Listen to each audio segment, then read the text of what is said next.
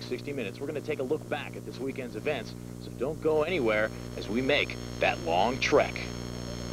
Over 7,000 feet later, the runners finally reached their destination for Saturday, merely a turning point for Sunday.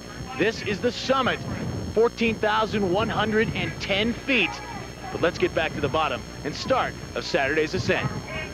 Here's a look at what these runners are actually in for in the ascent and the marathon as well. You can see the trail on the way up. Actually, you start running on a road in Manitou Springs, but when you get to Bar Trail itself, the first 2 miles of that trail take you up 3,000 feet. Here's a look at the trail head on as you would look at it. Zigzag your way up the mountain until you finally reach the summit and the end, or just the halfway point on Sunday. It was a beautiful morning. This is shot from about halfway up Pikes Peak, the sun rising. We sent our photographers up early to bring all this wonderful video back to you. Here's what it looked like from down low. A beautiful day down in Manitou Springs. It would not be that way as they headed up. The runners picking up their packets, their t-shirts and numbers, getting ready and stretching out the muscles, warming up the muscles to head up the assault on Pikes Peak. We had runners from 46 different states and 4 foreign countries turn up for the ascent this year, and as always, a huge group from Arkansas. 66 people the ascent, 127 the marathon. But why do these people want to run this race? We went up on the cog yesterday, and it gave us a little idea of what it's going to be like. I think it's going to be okay. Do you have any idea what you're getting yourself into? Well, I hiked it about 4 years ago, and so I got a little idea, but probably not good enough or I wouldn't be here. From the flatlands. We don't have any hill higher than an overpass. Well, does that bother you at all, the elevation, the altitude, going from maybe whatever, your 300 or 400 feet to 14,000 feet? Let me think. Yes. I have got an unofficial weather report for you right now, and I'm not pulling your leg, that it's 25 degrees and 50-mile-an-hour winds right now at the top. Really? Is that right? Keep the jacket. Keep the jacket. We got gloves and a jacket. I think we're going to need it. What kind of made you decide that this is the year I'm going to try the race? I'm just nuts, I think. Completely insane. For a person that's ran 8 times in a row, do you have a strategy, or is it just run till I drop? Yeah, actually, my strategy is run as slow as I can up until A-frame, and then go as fast as you can. I mean, I think you really have to hold back at the beginning. No, other runners do not take that advice. They prefer rather not to hold back at the beginning and come straight out running on the asphalt. A lot of runners are better at road races and not mountain races, and this, maybe they feel they can make up some time.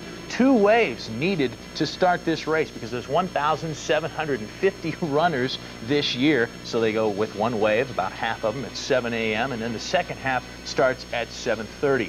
This run through great downtown Manitou Springs, you can see it is beautiful, and Scott Elliott is taking the lead at this point. He is in the front in the blue shorts. Some other Triple Crown contenders behind him at this point. But isn't it nice of the people of Manitou Springs to let us run through their city, actually what turns out to be an entire weekend, on Saturday for the ascent and then the marathon on Sunday. But Scott Elliott looking strong at this point, maybe not too good in the fact that he is bare-chested. He's going to come up against some treacherous winds when he gets up on the mountain, but Scott's been there before. He won 4 of the last 5 races. Here they go, up towards the trailhead, still on asphalt. You see Craig Dixon to the left of Scott Elliott there. This is Craig's first attempt at the ascent race, and Dennis Leck is right behind Scott Elliott at this point. Both of those men, of course, going for Triple Crown, trying to win the Triple Crown, but we will soon find out they would not do so as we head up to Bar Trail on to what Scott Elliott likes, this, the dirt trail. The pack now coming through. A lot of these people taking their time. They know the pace that they have to run in order to reach the summit of Pikes Peak. Most of these people preferring to jog. You will see some people scattered about that like to run. But something that needs to be pointed out at this point is this pretty much is a one-person trail all the way up the mountain. This part a little bit wider, but here you can really see it, the agony of defeat. These people have to be ready and jockey for position, as well as try and find their rhythm as they head towards the top.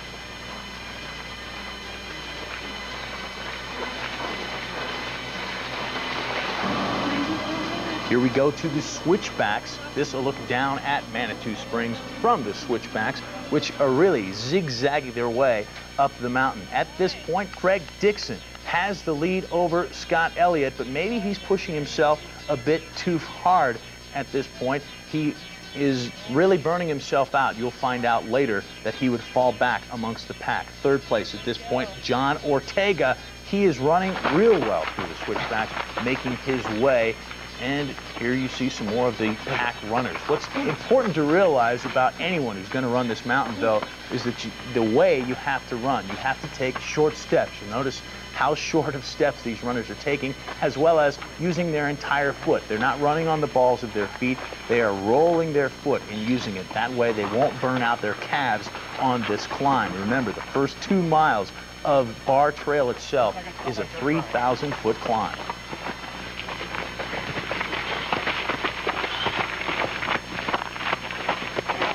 See a lot of people packing their own water. There are several water stations along the mountain, but it's a good thing to pack your own as well. Who knows when you're going to need that little extra nourishment to keep you going.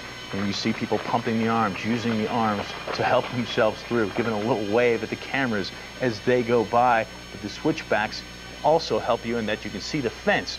A lot of runners prefer to put a hand on the fence to help them go through. Here, this is actually the second wave now coming through the switchbacks, a little bit later in the morning. It's about 8 o'clock now, and you will notice the trail.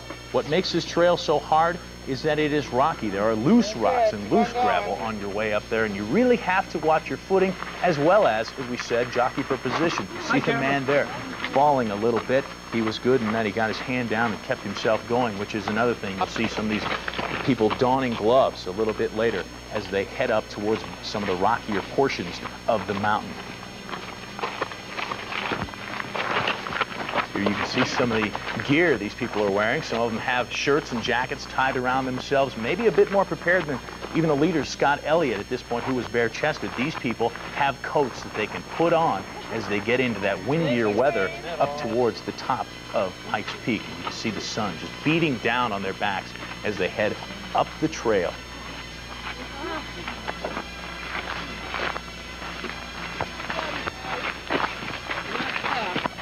At this point at the mountain, the runners get to stop and see a sign.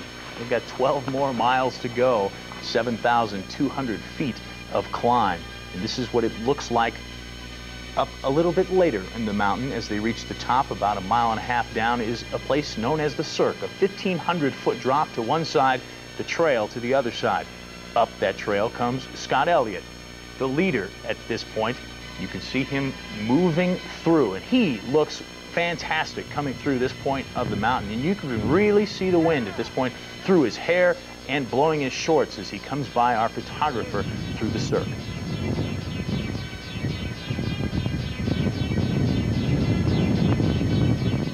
We told you Craig Dixon was going to fall off. He did. Second place at this point is Chris Nelson, a graduate of the United States Air Force Academy from Florence, Colorado. He's run this race before, and he looks like it. He's moving and possibly keeping an eye on Scott Elliott. In third place, John Ortega as well, looking good as he heads through the Cirque.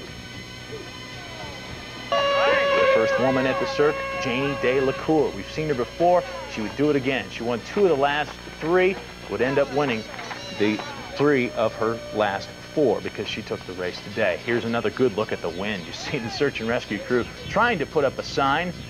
We had the same sort of trouble up on the peak. Here comes our second place woman, Gwen Martinez, and she prefers to walk through the Cirque, but you can see, even at this level, that she is keeping her feet flat on the ground, trying not to burn out the calves.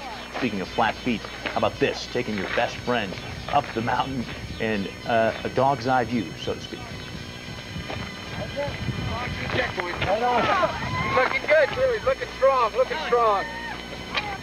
Some of our other female contenders, Vicky Ash and Jolene DeWall, who would end up in 3rd and 4th place in the women's race, respectively. But here's a look at one of the water stations along the mountain. A lot of the runners need water. And we're having fun. Except for the wind, right? Except for the wind. The wind is miserable. Well, this is bikini weather if it wasn't for the wind. Oh, it is cold. As long as you're moving. What's that? Peach. I'll go. Yeah. Crash back in the corner. Hang on to your cup. You're almost there. Just a mile. Good job. Hang on to your cup. All right. That water station is about a mile from the summit, which is kind of misleading. These runners still have a heck of a climb to go before they reach their destination on this day, which is the top of Pikes Peak. Of course, in the ascent, and our Mark Austin going to tell us how the water gets there to help the runners.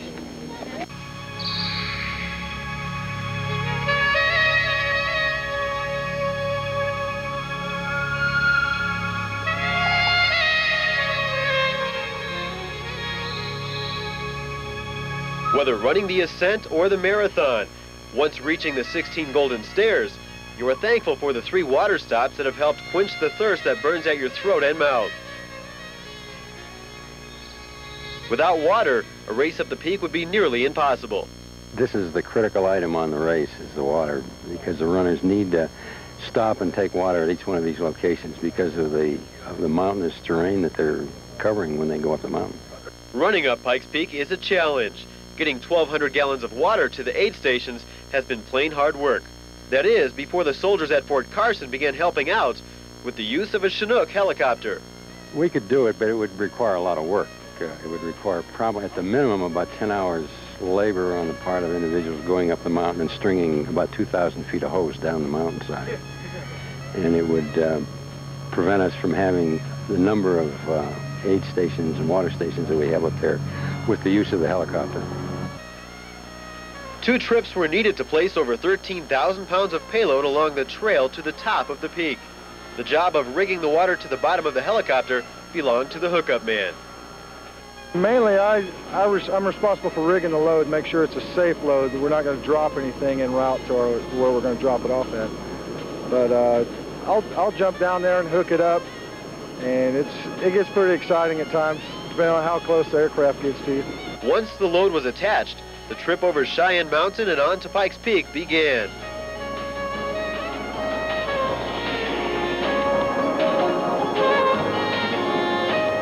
Fort Carson gets several requests every year to use their Chinook helicopters like this.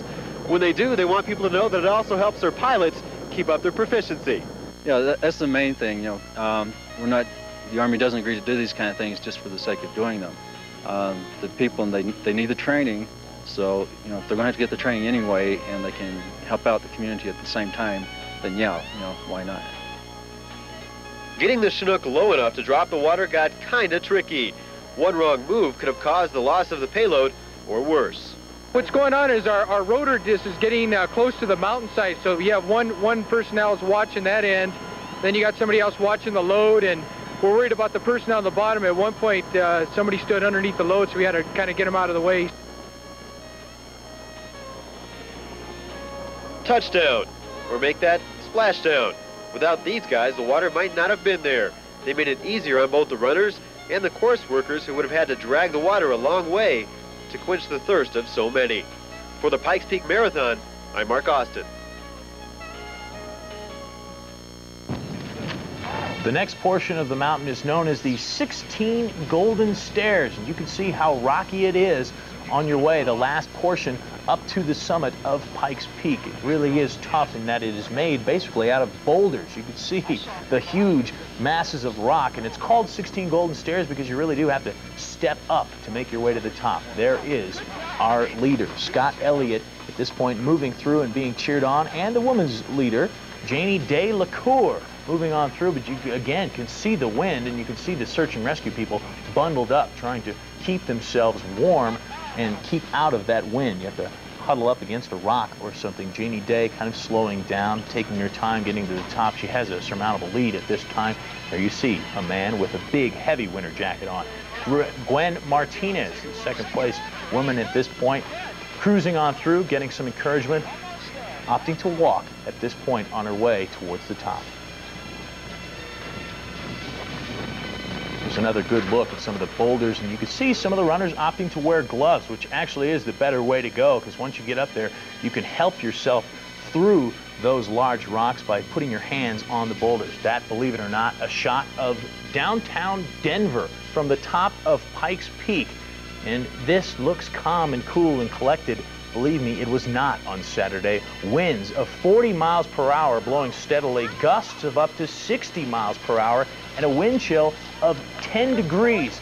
Here's some people helping and just trying to get out of the wind at this point because no one had reached the top, but he would come soon. Scott Elliott, believe it or not, in a time much the same as he ran last year, he would make it to the top, and boy, does he look strong coming through, but I can tell you, he's probably pretty cold at this point as he gets up here, bare-chested and all. This is Scott's 5th win of the Pikes Peak Ascent in the last 6 years as he waves to some of the volunteers along the way and gets that space blanket. 2nd place for the Ascent Saturday, Chris Nelson, I mentioned before, graduate of the United States Air Force Academy. He came in about 6 minutes after Mr. Elliott, but a nice race for him nonetheless. In 3rd place was John Ortega, and he was greeted by this nice warm dog who was sheltered from the wind by the blanket. And here is Mr. Ortega, 3rd place on the day, another few minutes behind Mr. Nelson. 4th place saw our first flatlander come to the top, Mark Blazer. And you can see he has the gloves, but he preferred not to lose his hat, took it off his head at that point. And yes, that's me in the hat, cheering the runners on and cheering on the first woman, J'ne Day-Lucore, as she made it to the top of the mountain. And you will notice there are plenty of volunteers. There are some 600 volunteers and race officials around for this race. That includes from the start all the way up here to the top. And what they do when they get these runners to the top is quickly wrap them in a space blanket to get their body temperatures back up and help them along. This is a shot from the top of Pikes Peak looking down at the Cirque area, and you can see what an elevation you have to make just in order to get to the summit of Pikes Peak.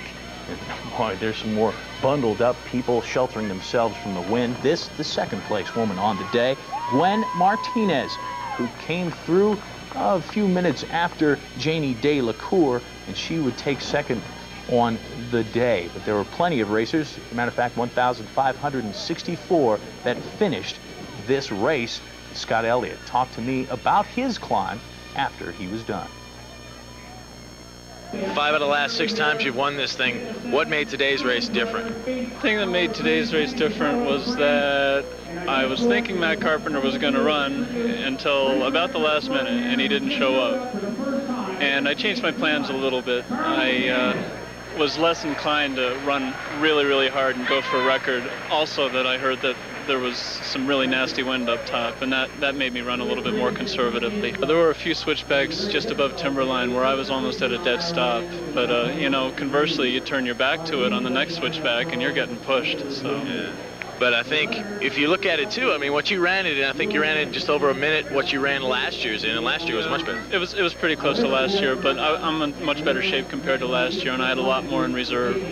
So if I had competition and there wasn't any wind, I think the record would have dropped this year. 5 out of 6 times. Are you trying to prove something? Have you proved something? Do you want to say more? Yeah, I want to say more. I really like this race. I get up for it every year. I don't see why I'm not going to keep doing it. And sooner or later, some young whippersnapper is going to come and try to knock me off. But until then, I'm going to try to stay king of the mountain. Did you go out today mainly trying to get back on top? Yeah, I didn't train quite as much this year for it, so I was a little more cautious. I went out real slow. In fact, at bar camp, I was the slowest I've ever been. Really? So, but I made up a lot of time. I think I was probably the fastest in the last half. You know, I felt really good. Obviously, the wind was something. Tell me about what you had to put up with. It was amazing. I've been up here probably 20 times, you know, and I've never seen wind like this. There were times where it was push you backwards, you know, and you couldn't keep your balance. So it was fun, you know. It was just laugh, you know. You can't do anything about it. This is 8th straight time you said that you've run this. You're gonna make it 8 straight more? Yeah, I keep doing it every year I can. It's getting to be a sentimental thing, so. The Triple Crown. I mean, how many times do you have to win that before you can say, okay, I'm good enough and I can quit now? I'll never quit. Just keep doing it every year. I enjoy it. Now here's a look at the top 5 finishers for Saturday's Pikes Peak Ascent. You see Scott Elliott, not a record, 2:11:11 was his time, followed by Chris Nelson, John Ortega. We mentioned Mark Blazer, the first Flatlander. He's from Howards Grove, Wisconsin, and then another Coloradan from Telluride came in, Ricky Denisick, to grab 5th place. As far as the ladies were concerned, you saw J'ne Day-Lucore, her official time, 2:48:28, then followed by Gwen Martinez. Vicky Ash was in 3rd. Jolene DeWall was in 4th. She was the first non-Colorado racer to make it. She's from Bountiful, Utah. And then it was Nancy Stark Stevenson who came in 5th place. She is from Denver, Colorado. Now, there was a tragedy in Saturday's race. Bob Love, who was 58 years old, from Earlham, Iowa, died of a cardiac arrest during the race. This was Bob's 3rd race on the mountain, a mountain which he loved. Unlike Saturday, Sunday brought what were really ideal conditions for the Pikes Peak Marathon. You saw the overcast up at the top. There's also a slight bit overcast down in Manitou Springs, but it was incredible. Very little wind to speak of. Here you see the runners again warming up their muscles and getting ready for what really is twice the amount of running from the day before, as they have to make the trek not only up, but also come on back down. 750 people registered this year to race this Pikes Peak Marathon, and I had a chance to ask them why. You to want to do this? Well, I'd say as you get older, you get a little more brain dead, and when you lose a lot of brain cells, then you decide to do these kinds of things, so that's why. Why wouldn't you just come like yesterday, take it a little bit easier, and just run to the top? Why do you have to turn around? I'm doing both. I'm doing a double. Okay, so... First time I've done the Ascent and the Marathon. But how stupid are you? Well, people back home think I'm real stupid, but I'm here. Why though? Why? What is it? Just the challenge of it? Just to say you've done it? Will you do it again after this? Or? Yeah, I'll probably keep coming back, and it is the challenge. It's the mental training and the physical training that goes into being able to do something like this. How many times have you run this race? This is my 2nd time. What possesses a person to come out here? Not necessarily just to run this marathon, but why don't you just come yesterday and just go to the top? Forget about running down. Well, I like running downhill. I'm a little kamikaze, and I like to go down and go fast. It's the only time I can beat my husband is running downhill, so I'd rather do the round trip than just up, because he'd blow me away on that one. So. But do you beat him on the way down, or? I will today, because he ran yesterday, so. The man's nuts. He's crazy. I did the Ascent 7 years ago, and I thought maybe when I turn 50, I'll do the round trip. Put the icing on the cake when you come downhill, so that's why I'm doing it. The start of the race was another beautiful conditions. You see the sun behind the runners as the race gun goes off, and here they are. And just like yesterday, where you saw Scott Elliott jump out to a lead, this time another runner would come out to the lead, and everyone knows his name, and that is Matt Carpenter. He's off to the right. The camera will pan over there, and he's over there along with some other contenders, Ricardo Mejia of Mexico, as well as Steve Smallzell, last year's winner. He is right there along with them, running along. You see him on the left in the Mickey Mouse shirt. That's Matt Carpenter in the front of the race with the pink shorts on. He's running. He's got his coat ready for what could be some bad conditions on top, but it turned out today weren't bad at all as they run up through the streets of Manitou Springs for the 2nd day in a row. You can see a lot of the people get up early that live in Manitou Springs, come out to the street to cheer these runners on, especially on Sunday. They need all the help they can get because they've got 26 miles and more to go before they reach that finish line. And it's not just the mileage, it's the climb up the mountain. You can see as we reach the head of Bar Trail now that Matt Carpenter is really pushing ahead. He has quite a lead as he heads up onto the dirt. Actually told our cameraman it looked pretty dumb if I finished last now. And it would have. But Ricardo Mejia here is in pursuit. He's letting the lead get away, but he would be right behind Matt most of the way up. There's the pack heading up the trailhead. Again, you see the people, some preferring to walk, but most of them ready for what conditions they probably heard about yesterday's race and how cold it was at the top. They brought their gloves and coats and so forth. As we reach the switchbacks, the man all alone is Matt Carpenter, who is a veteran of this race. He knows what he's doing, but maybe not so much on this day. Might have been pushing himself a bit too much as he headed to the top of the mountain. He was looking for a record. He was pretty much right on record pace at this portion as he moved through the switchbacks, still looking strong. Right behind him, Ricardo Mejia of Mexico City, Mexico, and he looks just as strong, if not more strong, coming through. This is Stan Fox, a veteran runner. As a matter of fact, he won the marathon back in 1986. He was the third man through the switchbacks on the bottom portion. The first woman through the switchbacks was Joe Gathercole of Wyoming, and she was behind this pack of runners, but right in there and doing quite well. As a matter of fact, she would hold her lead all the way through this race from the top of Ruskin Avenue. There you see Joe. She has the headband on and moving quite well. She's got her gloves for later on up the mountain.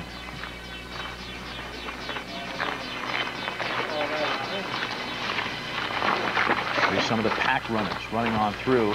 And we asked our Mark Dawson to find out just how the runners prepare for this race.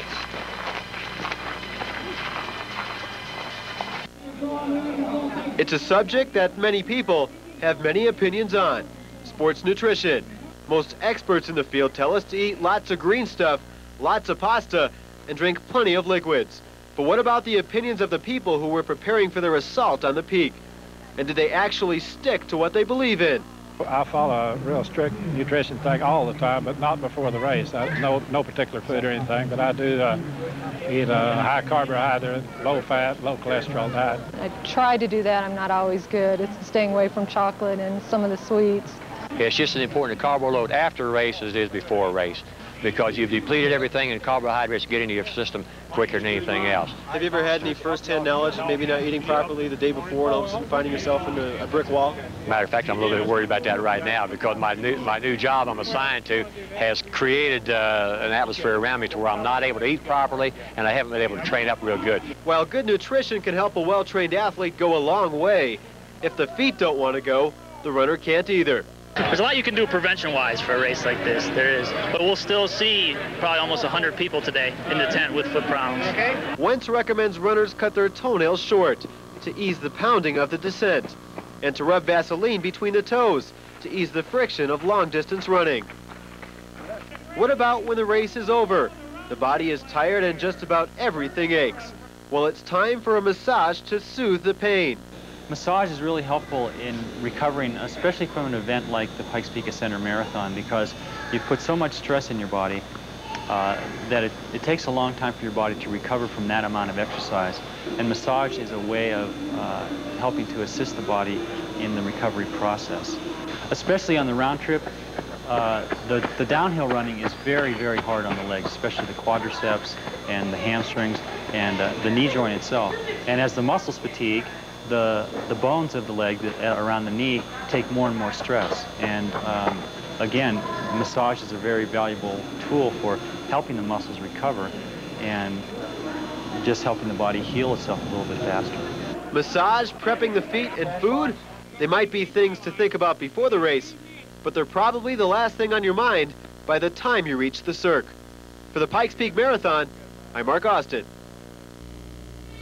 Speaking of the Cirque, that's exactly where our runners are about to come through. You see how beautiful it was on Sunday as opposed to Saturday, and the balloon shows you that there was hardly any wind to speak of compared with the day before. This looking down from the top at the Cirque, and now down from the Cirque to our leader, Matt Carpenter, who's pushing himself quite well through this point, and as he comes through the Cirque, you see he's looking strong. He is still on record pace at this point, and boy, does he look good.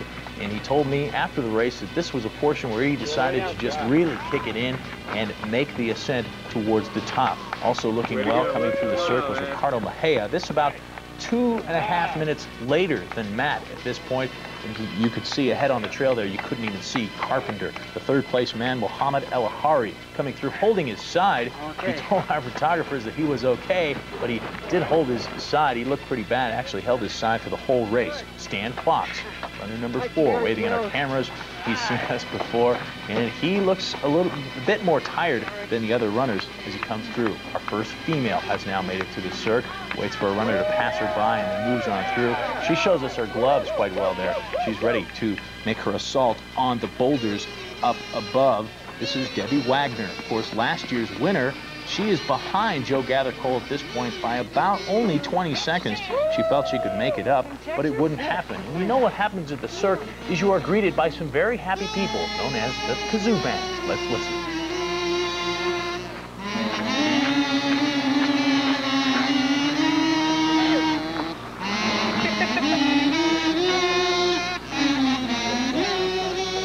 If that's not helping cheer you on, I don't know what is. The search and rescue crew at the Cirque each year get the kazoos out, give us some tunes, as well as cheer the people on as they make their trek towards the top.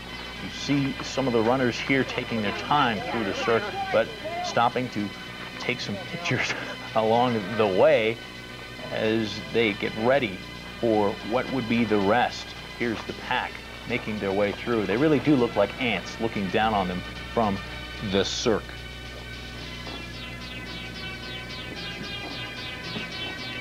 The next spot, as you know from the ascent, is the 16 Golden Stairs, which is really a climb, no doubt, to the top. The first man, of course, Matt Carpenter. And as I said, he's really pushing, looking at his watch every second to make sure that he is still on record pace, which he was. Ricardo Mejia was not on ascent record pace, but he's on marathon record pace, as was Matt at this point, moving through the 16 Golden Stairs.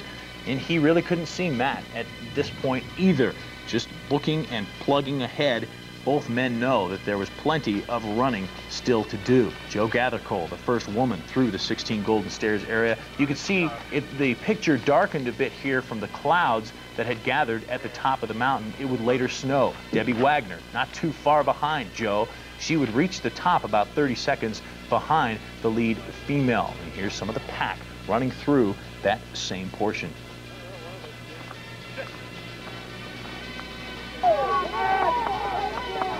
The top, here comes Matt Carpenter. If this isn't moving fast, I don't know what is. Checking his watch to make sure he's still on record pace, and he knew that he had the record if he could just make it up in a matter of seconds. Broke the old record by some 17 seconds, cruising to the top. He did look strong right here, but keep your eye on it. 22 hours, 5 minutes, and 4 seconds across the finish line. Then trying to rip his number off, Matt collapsed at the top, went down. You see the man with the jacket looking into his eyes. That is Scott Elliott, the Ascent winner. Everyone worried about Matt Carpenter's health at this point. He was not given any assistance as far as oxygen was concerned, but he was out for quite a ways at the top. A good 2, maybe 2.5 minutes he laid at the top. People watching, worried about him, and then the next runner would come up, but not before Matt left. He did not look good as he left the top of the mountain. You can see finding it hard to walk. He told me later he snuck away from the people that were trying to keep him from running the rest of the marathon, but Matt's that kind of competitor. He wanted to finish. Mere seconds later, our eventual winner of this marathon, Ricardo Mejia, came through, and he looks much stronger. You will notice the difference here. When he crosses the half line, he wants to go. They actually hold him back so they can pull off his number to get his time from the top of the mountain, and then he checks his watch and he is on back down. He had to have seen Matt Carpenter on his way up, how bad Matt looked, and realized that he still had a chance to win this marathon. You see, not too many people at the top of Pikes Peak probably heard about the horrible conditions the day before, but it was really a nice day.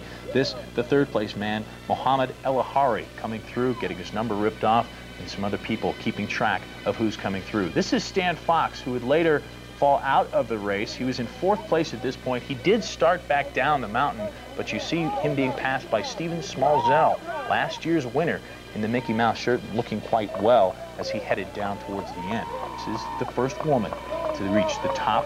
Joe Gathercole from Wyoming. She led really from start to finish over Debbie Wagner, but it was a close race most of the way. Debbie was just 30 seconds behind her when she got to the top. We will start our way down the mountain when we come back. You don't want to miss it, so come back and join us.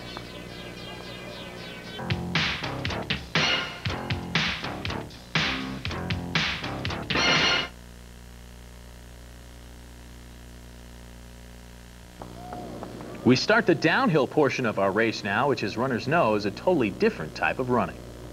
it's every year I've learned a little bit more about you know, downhill running. You just your back, your hips, your quads, everything is you're using totally different muscle groups, and you can split it into two races. Really, there's a race to the top, and then there's a race back down.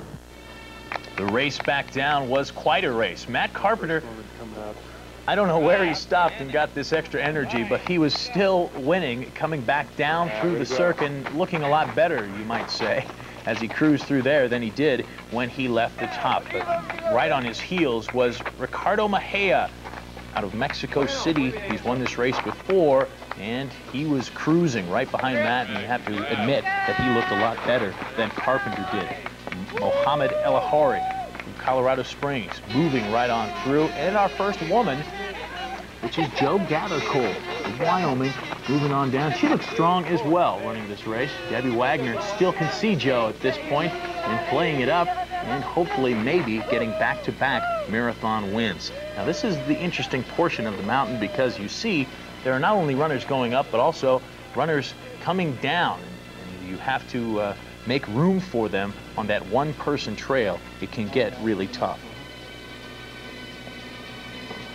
As the runners head on down into the trees and back into the cooler area in the shade, you can see that they have quite a long way to go yet before they reach the end of this race. When they got to the switchbacks, it was Mexico's Ricardo Mejia coming through first. He would go on to win this race in a time of 3 hours, 3:24:25.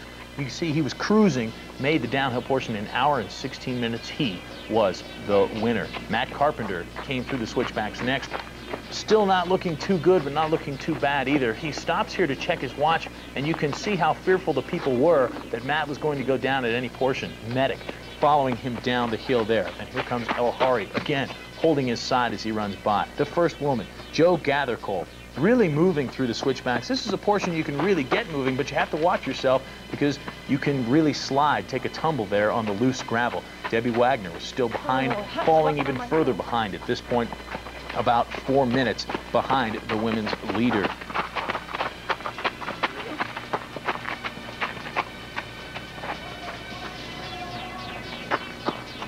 This is the third place woman, Wendy Sainham, coming through the switchbacks. She was looking good as well. The top 3 women running well at this point. You can see the treacherous footing, though. That man slipping a bit, although he didn't take a tumble, as you make your way on down towards Manitou Springs. All right. We'll be back with the finish of this 37th annual Pikes Peak Marathon right after this, so don't go away.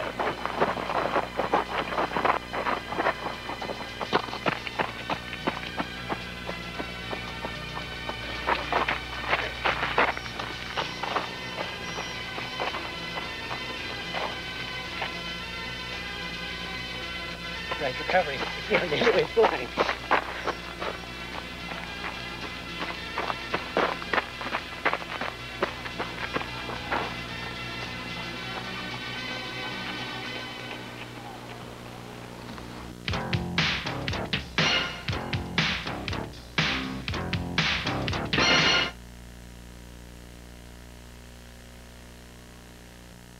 Crowd at the finish line would cheer Mexico's Ricardo Mejia first. He set a course record for the Pikes Peak Marathon, 3:24:25. And I spoke with him afterward. I was behind Matt Carpenter going up the mountain all the way, pushing very hard.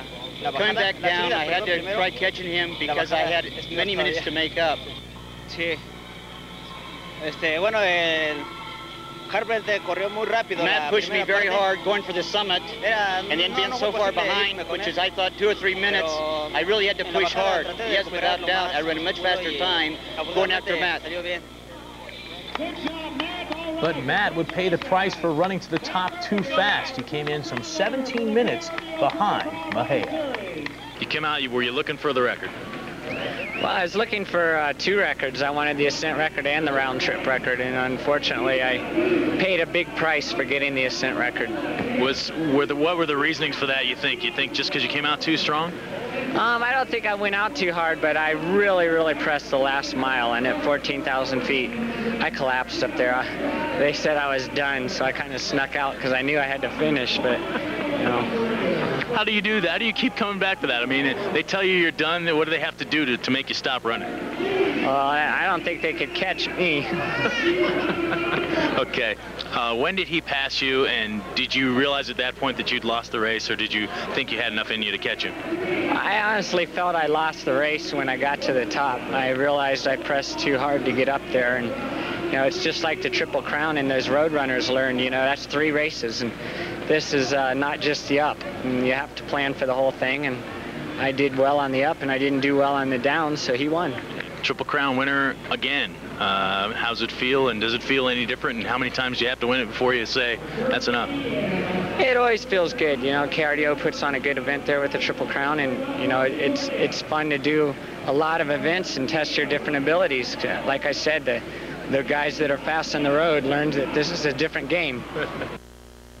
The 3rd and 4th men to the finish line, we pretty much showed you on the way down. Mohammed El-Ahori of Colorado Springs came in taking 3rd place. And last year's champion, the defending champion, fared quite well, you might say. Steve Smallzell, sporting Mickey, came down. He's from Boulder, and he would take 4th place. People watching, still waiting for the first woman, and she would round the corner. Joe Gathercole of Wyoming came in with a time of 4:44.15, and I spoke with her after the run. First round trip, how did it feel? It's tough. It's a tough run, but lots of fun. It's just a really fun run. Lots of great people out on the trail, volunteers. It was wonderful. Did you have a battle going on there with Deb Wagner, or did you see her, and when did you pass her? I passed her when we first started out on Ruxton Avenue, and then I was ahead of her the rest of the way. Really? Yeah. Did that surprise you? I mean, were you surprised you were in first, or did you come out trying to win? Well, I came out actually trying to set a personal record for myself in 4.5 hours.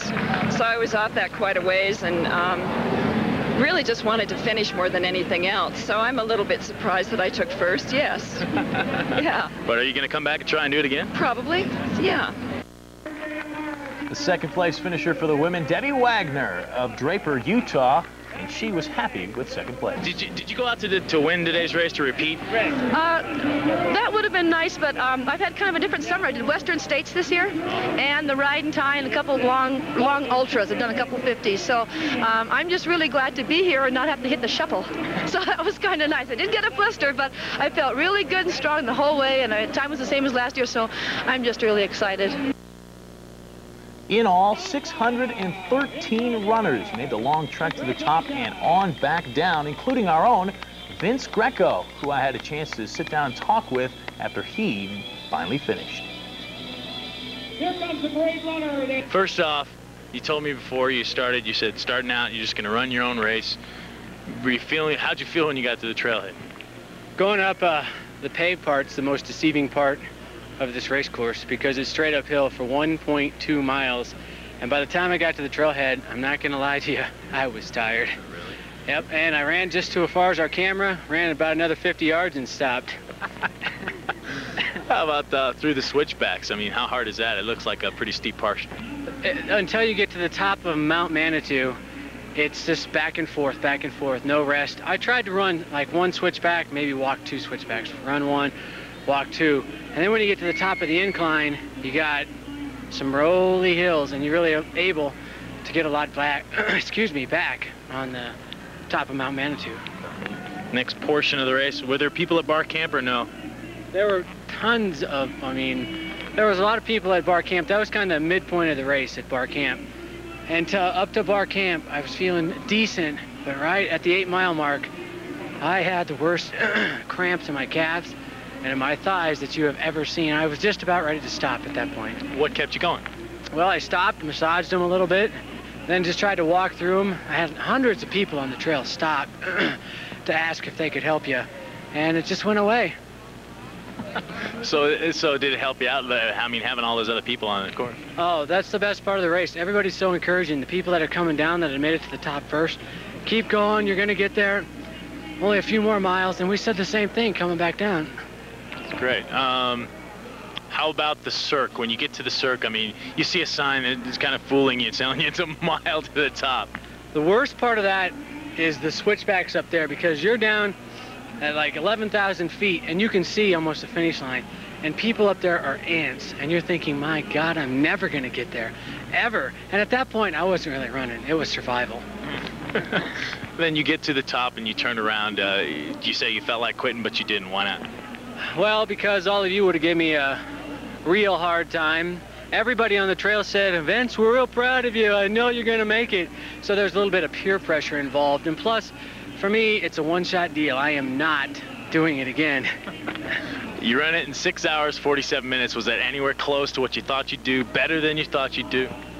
I thought it was maybe just a little better than I thought I'd do, especially when it took me over 4 hours to get to the top. The trail's so deceiving. When you turn around, you get fresh legs, fresh wind, you get a refill on your water bottle, and everything just starts coming into place. But about halfway down again, it's just gruesome on your feet. And the reception down here, that help you out getting to the finish line? Tell you honest to God truth, up by I ran to the Cog Railroad Station. Everyone's going, less than a half a mile to go. Who cares? I had to stop, get a drink of water, and then I was no way going to walk across the finish line. But I would encourage a lot of people to do it. I mean, even if it's just a one-shot deal. I didn't train very much last month. That was my big downfall. But if you take your time going up, you can get down. Here's a look at the top 5 men. If you're wondering, Vince Greco was 301st on the men's side of this race. Ricardo Mejia from Mexico. The next 4 men were from Colorado. The top 4 ladies had 3 women from Colorado. The 3, 4, and 5 were from Lakewood, Colorado Springs, and Colorado Springs, respectively. Now, stay tuned. We're going to come back with the KRDO Triple Crown winners right after this.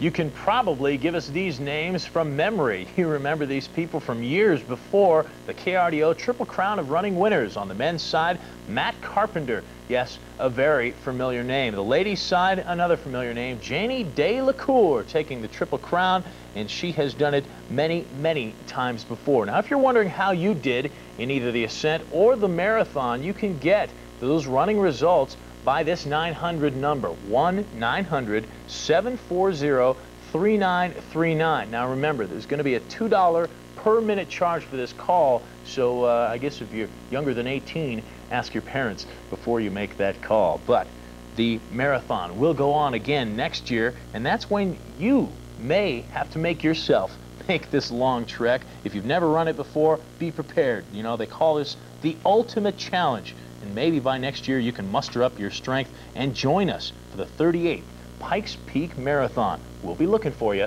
and we'll see you then.